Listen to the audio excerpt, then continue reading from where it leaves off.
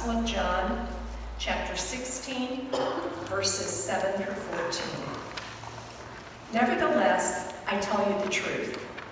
It is to your advantage that I go away. For if I do not go away, the advocate will not come to you. But if I go, I will send him to you. And when he comes, he will prove the world wrong about sin and righteousness and judgment. About sin, because they do not believe in me. About righteousness, because I am going to the Father, and you will see me no longer. About judgment, because the ruler of this world has been condemned. I still have many things to say to you, but you cannot bear them now. When the Spirit of truth comes, he will guide you into all the truth. For he will not speak on his own, but will speak whatever he hears. And he will declare to you the things that are to come. He will glorify me, because he will take what is mine and declare it to you. Our second reading comes from the book of Acts, chapter 19, verses 1 through 7. While Apollos was in Corinth, Paul passed through the interior regions and came to Ephesus, where he found some disciples. He said to them, "Did you receive the Holy Spirit when you became believers?" They replied, "No, we have not even heard that there is a Holy Spirit." Then he said, "Into what then were you baptized?" They answered, "Into John's baptism." Paul said, "John baptized with the baptism of repentance, telling the people to believe in the one who was to come after him, that is, in Jesus." On hearing this, they were baptized in the name of the Lord Jesus. When Paul had laid his hands on them, the Holy Spirit came upon them, and they spoke in tongues and prophecy. Altogether, there were about 12 of them. So ends the reading of this, his holy word. Pray with me.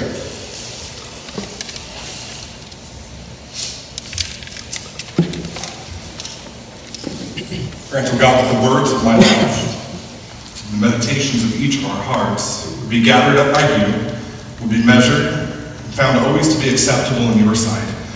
God, who is our strength and our Redeemer. It's in the name of Christ that we pray. Amen.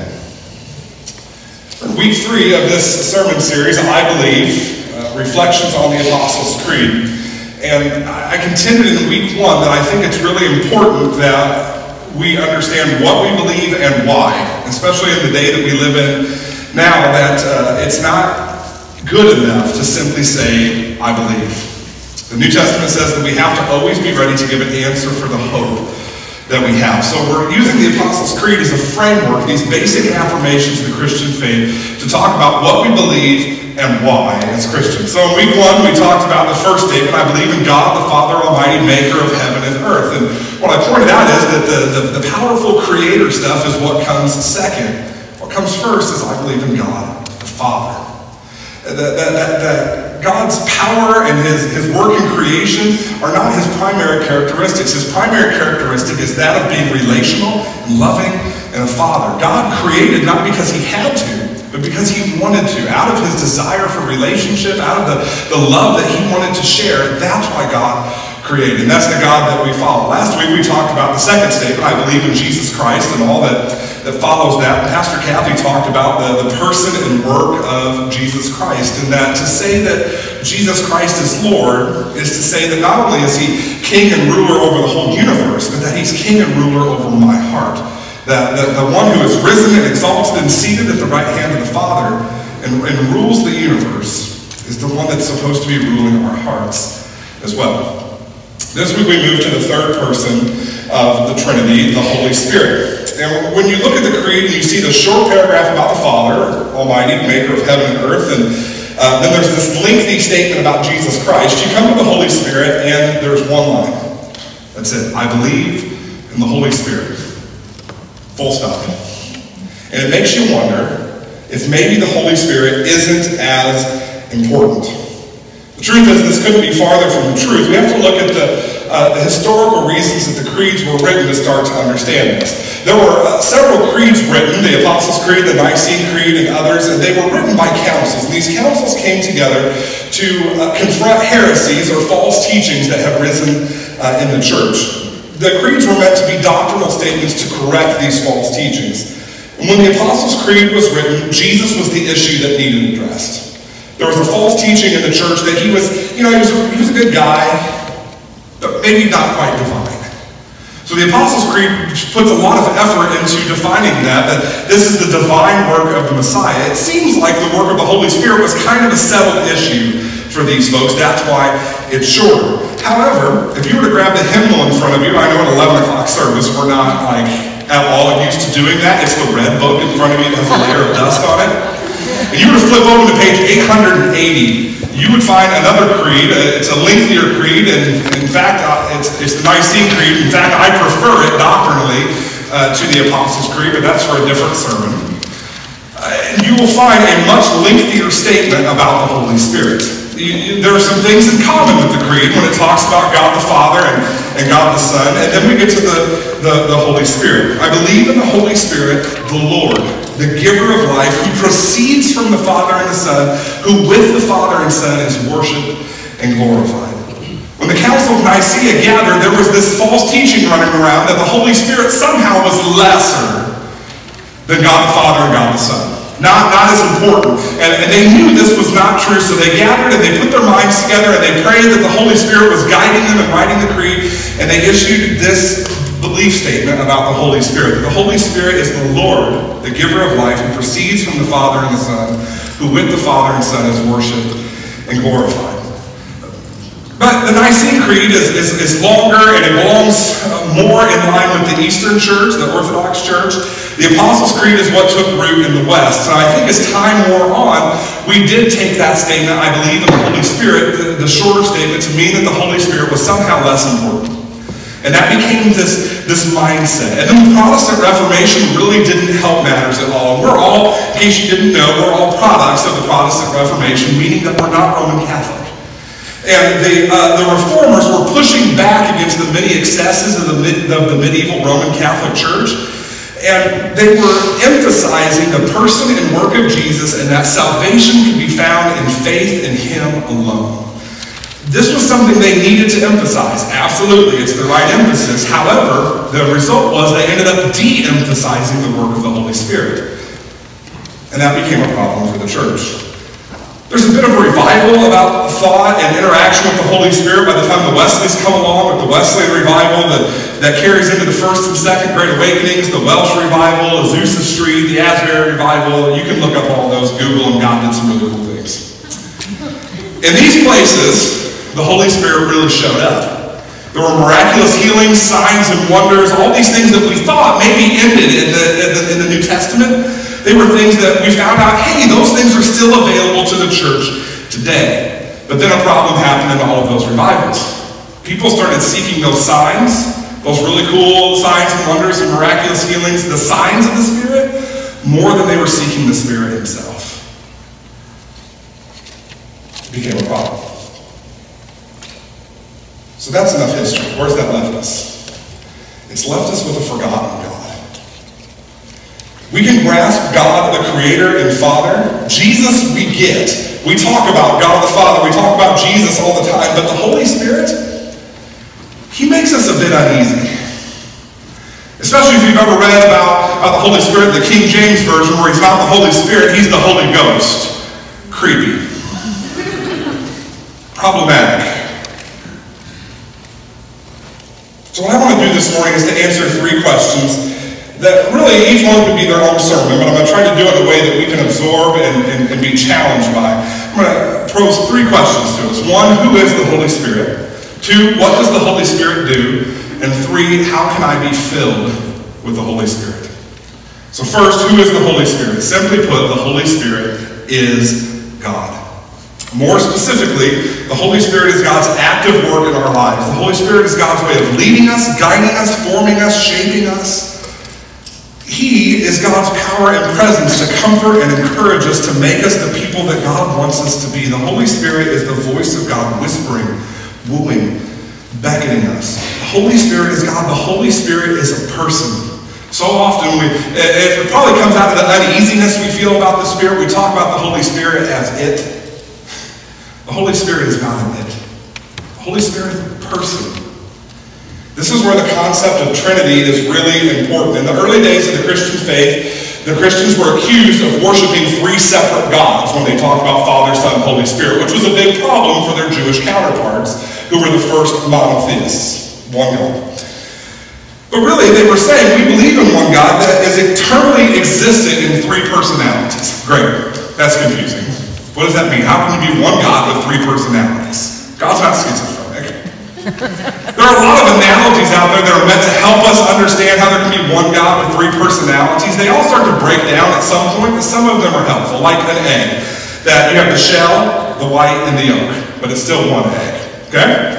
Or water can exist as liquid, vapor, or ice, as a solid. Or human beings, that we're one person, but we have different hats that we wear, or roles that we play. I'm Larry, but I'm a husband, I'm a pastor, I'm a father. One person, three different hats that I wear. Again, all these analogies start to break down at some point. One of them that I found to be the most helpful is an old Latin concept. It's called the Scudum Fide, which means shield of faith. And I think we have a picture of it. Maybe. There it is. This is the shield of faith. This is the best way that I've found to understand the Trinity. You can follow along with it. The Father is not the Son. The Son is not the Father. The Son is not the Holy Spirit. The Holy Spirit is not the Son. The Holy Spirit is not the Father. The Father is not the Son. However, the Father is God. The Son is God. The Holy Spirit is God. One God, eternally existed in three distinct personalities. This is how we know that God is relational. That from the foundations of the earth, the Trinity existed. And out of this relationship of love that exists within the Trinity, the universe is born, and we were created to be relational beings as well. When we say that we believe in the Holy Spirit, we're declaring that the Holy Spirit is God, not an it, not a manifestation. The Holy Spirit is God, a distinct personality of God. That's who the Holy Spirit is. Second question, what does the Holy Spirit do? We have to look through Scripture to start to figure this out. In the Bible, Old and New Testament, the word Spirit occurs approximately 500 times. In the Old Testament, the word is ruach, which means wind or breath or spirit. If you go to the very beginning, the foundation of creation, Genesis chapter 1, verses 1 and 2, it says that the Spirit of God swept over the face of the waters. The Holy Spirit is present in creation. That it's the Ruach. What we see of the Ruach in the Old Testament is the Holy Spirit coming on particular people for particular occasions, to give them strength and wisdom and leadership. That's really important because we're going to see a change in that in the New Testament. Particular people for particular occasions. And Deuteronomy 34 is one of the earliest examples of this. It begins this tradition of leaders laying hands on those who would succeed them and pouring out the Holy Spirit on them. In Deuteronomy 34, Moses lays hands on Joshua, and it says he became full of the Spirit of wisdom. The same is true throughout the Old Testament. The anointing of kings and great warriors and judges and prophets. The Spirit comes upon particular people for particular occasions. However, the prophet Joel sees a day coming where all that's going to change. It will no longer be particular people for particular occasions. In Joel chapter 2, verses 28 and 29, he prophesies the day that God's going to reveal his Spirit in a different way. It says this, "Then afterward I will pour out my Spirit on all flesh. Your sons and daughters will prophesy, your old men will dream dreams, your young men will see visions, even on male and female servants. In those days I will pour out my Spirit." No longer particular people for particular occasions. Now the Spirit one day would be available to all people. Young, old, men, women, servants, not servants, rulers. The Spirit will be poured out. Joel sees this day coming. In the New Testament, we see Joel's words fulfilled. No longer is the Spirit given to particular people for particular occasions so that they can be remarkable or gifted leaders for Israel. Now, The Spirit is poured out on all. The unremarkable, the ordinary, they receive the Holy Spirit. Throughout the Old Testament, there's about 80 to 90 different references to the Holy Spirit, but I told you there's 500 in the Bible. 80 to 90, the rest are in the New Testament. There's an explosion of the work of the Holy Spirit. The Greek word for spirit is pneuma. Hear it? Pneumatic. Anything powered by air. Pipe organ, air brakes, pneumatology. You get the point. In the passage of scripture that was shared from John this morning, Jesus calls the Holy Spirit the advocate. That's from a Greek word paraclete. Para, close by, very near, beside. You hear paralegal in that as well. It was a legal term. It was an advocate for the defense, a defense lawyer who comes alongside to stand with the accused to be their voice. Outside of the legal system, paraclete was used to talk about those who came close to the hurting, to hold them, to comfort them. So the advocate that Jesus is talking about is a comforter, and a helper, and a defender. The Holy Spirit, as God, is God's force that permeates everything in our world. The Holy Spirit is God's presence working within us, coming alongside us, empowering us, guiding us, shaping everyone who's open to his power. When you look at what Jesus said in John chapter 16, we start to get an idea of what role the Holy Spirit is supposed to have in the life of the church and the lives of individuals who follow Jesus. The Holy Spirit's main role is to share God's grace with us, specifically the grace that we call sanctifying grace. And sanctifying grace simply is God's gift that gives us the desire and the power to grow in our relationship with God. The Holy Spirit gives us sanctifying grace so that we can grow to be more like Jesus. The advocating, helping, comforting, convicting Holy Spirit is at work in our lives from when we first draw breath, then drawing us and moving us into relationship with God, softening our hearts, giving us the courage to follow Jesus. The Holy Spirit is at work in restoring us in our relationship with God and others. We can't earn God's love by changing ourselves. Rather, we change in response to God's love because the Spirit gives us that ability to respond. In Romans chapter 8, Paul says that even the ability to cry out and call God Father is because the Spirit has told us and enabled us to do that. He says when we cry, Abba, Father, it's that very Spirit bearing witness with our spirit that we are children of God. The Spirit enables us to be restored in our relationship with God. The Holy Spirit's at work in imparting new life, new light, new strength, and a new heart to us. The Holy Spirit imparts God's righteousness and holiness in us, making us more like Jesus each day. There's a difference between imputing and imparting. Think about your family of origin. Most of that is imputed to you. I was born with a Frank name imputed to me. Then there were certain characteristics that were imputed to me, like height and hair color, eye color, nose, unfortunately. Those are imputed characteristics that are handed down through genetics. But as I grew and matured, certain family characteristics were imparted to me. Love of baseball, love of fishing, my particular affinity for our family farm in Missouri. My maternal grandmother's family is Syrian, and I love all food Mediterranean. Those are things that are imparted to me, that you live into over time. The Holy Spirit works in the same way. When we say yes to following Jesus, we're declared guilt-free. We're given the name, the family name of free, redeemed, set free, not guilty, Christian.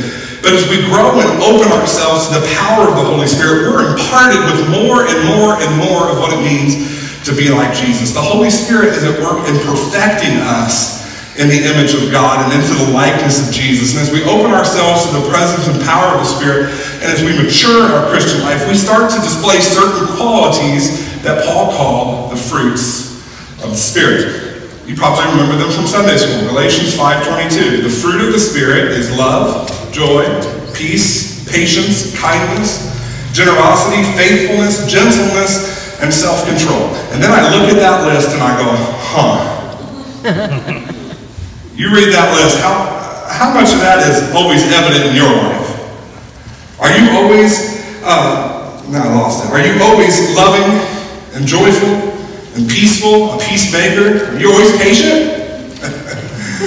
Kind, generous, faithfulness, gentleness, and self-control? We don't become perfect in the fruit of the Spirit instantly. It's the power of the Holy Spirit that continues perfecting us, making us more like Jesus all the time. That's the continual work of the Holy Spirit, bringing about sanctifying grace in us. Look over your life. How many places in your life are you different than you used to be? In the best way possible. I was talking to someone this week about being different even than the person that I was in high school. And great God, I'm not the person that I should be, but at least I'm not that person anymore.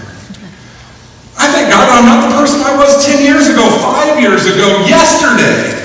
That as we open ourselves to the Holy Spirit, we start to show evidence of the fruits of the Spirit more and more each day.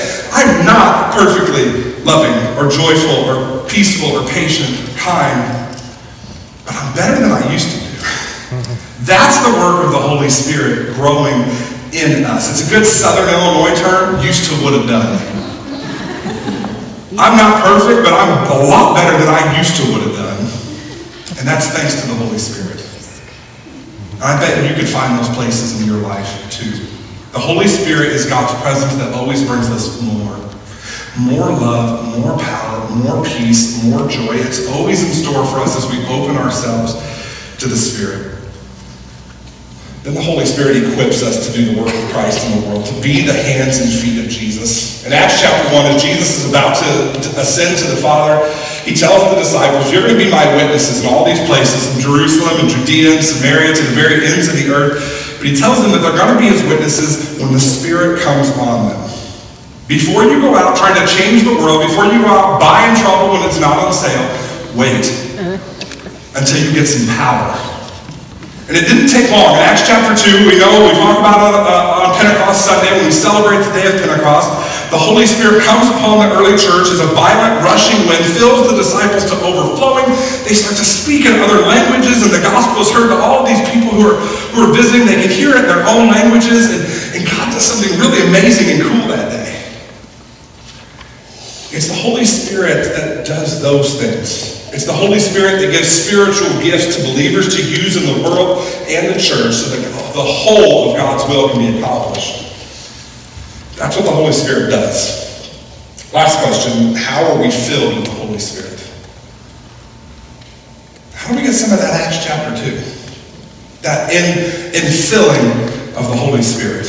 How do I get some of that Galatians 5:22 where I start to bear that fruit?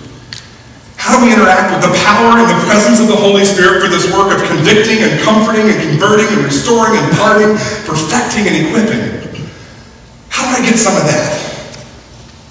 There are times, like the day of Pentecost, that the Holy Spirit just moves so powerfully that you can't deny that something is happening. That they experience a violent and rushing wind. And there have been times in my life where the presence of the Holy Spirit is so strong and real that I could barely stand on my feet. You can feel it.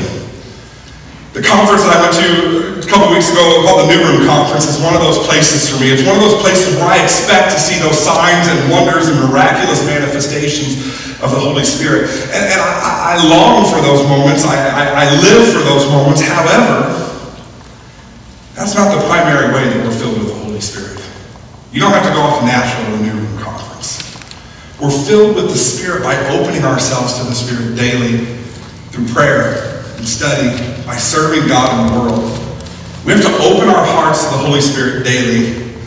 Romans 5:5 says that God's love has been poured into our hearts by the Holy Spirit that's been given to us. We don't earn the presence of the Holy Spirit, we just open ourselves to Him. As we open ourselves to being filled with the Spirit, we'll find the Spirit moving in all sorts of ways, big and small, every single day. How are we filled with the Spirit? The Holy Spirit is at work in our lives, seeking to speak to us, to call us, to shape us, to empower us. But the Holy Spirit will not force Himself on you. We can make the choice to resist God, the Holy Spirit, or we can welcome and invite the Holy Spirit to be at work in us. We do that invitation on behalf of people. Think about when we baptize someone in the church. Immediately after they're baptized, we lay hands on them, and we say, the Holy Spirit work within you, that being born through water and the Spirit, you may be a faithful disciple of Jesus Christ. We pray the same prayer at confirmation. We pray for the Holy Spirit to be poured out in the life of the young person being confirmed. And that's part of the biblical tradition that we see in the second passage that we read this morning in Acts chapter 19. This group of people encounter Paul, and he says, when you became followers of Jesus, did you receive the Holy Spirit? And they said this awful thing. We didn't even know there was a Holy Spirit. What bothers me the most about that, we operate a lot the same way. We talk about God, we talk about Jesus, but the Holy Spirit, as I said, is kind of this forgotten God. He makes us a little uneasy, and we think, the Pentecostals can have the Holy Spirit. They've kind of got the corner on the Holy Spirit. I've got news for us. The Pentecostals are part of the Wesleyan holiness tradition. They came from us. What we've lost, what we've forgotten, of the power and the presence and the working of the Holy Spirit. So Paul corrects them right there, and he baptizes them in the name of Jesus, and he lays hands on them, and it says immediately they were filled with the Holy Spirit. I don't want us to make the same mistake as whoever converted them. I don't want us to try to operate without the indwelling gift of the Holy Spirit. When I was ordained, the bishop laid hands on my head in that same biblical tradition and said, Almighty God, pour upon Larry David Frank the Holy Spirit for the office and work of an elder in Christ's holy church. And I don't know if it was just the wind from the air conditioner and I was sweating so much I could feel on the back of my neck, but I have to believe that some kind of transaction occurred that day. I felt it. I felt him. It was a holy moment in my life. And it can be in yours too when we pray this every day. My first prayer every morning when I wake up, and many times throughout the day, is one of the most ancient prayers of the church, Veni Sanctus Spiritus. Come, Holy Spirit. Come and speak to me. Come and use me. Come and work through me. Come and change me. And what I found is it's not always easy to hear the Holy Spirit, but the more I pray that prayer, the more I pay attention. The more I am open to those big and powerful moments with the Spirit, but also to those gentle nudges from the Holy Spirit. A nudge that's really real for me right now. You all know that last Saturday our sister Joyce passed, and I had a nudge moment in that. I was asleep on my couch because the Cubs are playing such incredible baseball right now, and fell asleep during the game. And my phone was plugged in the other room, and I'm trying to put the phone down a little bit more and be more present to my family, which I was doing a really good job of sleeping on the couch as well. But I woke up from my sleep and I felt this nudge to go grab my phone. It was just this undeniable go grab your phone. And I saw that I had a missed call from Julie. I'm so grateful on the back end of that I got that nudge. Those nudges happen when we say, come, Holy Spirit. Use me, speak to me, make me into the person that you want me to be. When we pray, come Holy Spirit, we open ourselves to that still small voice. We listen for the Spirit's prompting in our lives and in the church. I believe in the Holy Spirit, the Creed says. It's a short, simple statement, but it's bold. Believing and trusting and opening ourselves to the Holy Spirit can and will change your life. The voices that we listen to are so important. They mold us, they shape us, so why not listen to the voice of the Holy Spirit? Invite the Holy Spirit to be at work in you, comforting, guiding, shaping, empowering you. I don't want us to miss that opportunity like those guys back in Acts 19. We didn't even know there was a Holy Spirit. I want us to live life in the Spirit as individuals and as a church. If you've never prayed to be filled with the Holy Spirit, ask Him today. Ask Him to come and move in your life. In fact, we're going to pray that together. And I told you Pentecostals don't have a corner on this, so Methodists, hold on. I'm not going to make you do that. I'll just put your hands in your lap. Open. Bow your heads. Hands in your lap as if you're going to receive a blessing. You're going to receive a gift. Someone's putting it in your hand. Take a few deep breaths. Imagine yourself breathing in the presence of the Holy Spirit. and exhale those things that you know the Holy Spirit wants to prune out of your life. Your hurt, your anger, bitterness, your doubt. Breathe in the Holy Spirit and let everything else go. The Holy Spirit, the Lord, is here with us now. I'm going to pray, and I'm going to go slowly so that you can pray this prayer under your breath and in your heart as you receive this presence. Let's pray.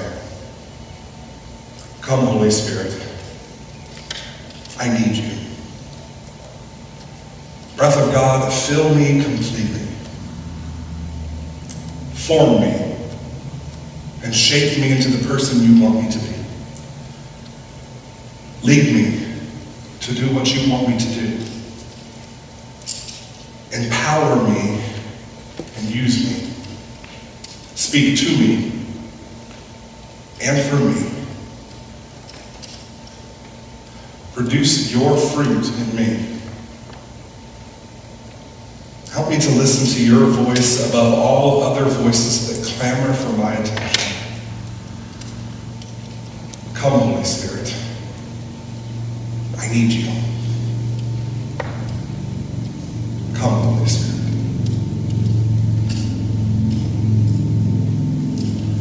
Amen.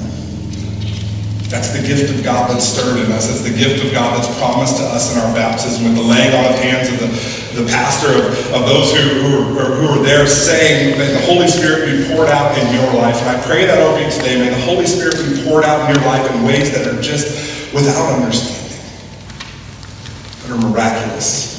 That the Holy Spirit will be poured out on you in a way that you can never be the same, and this world will never be the same because of the Spirit's leading in your life.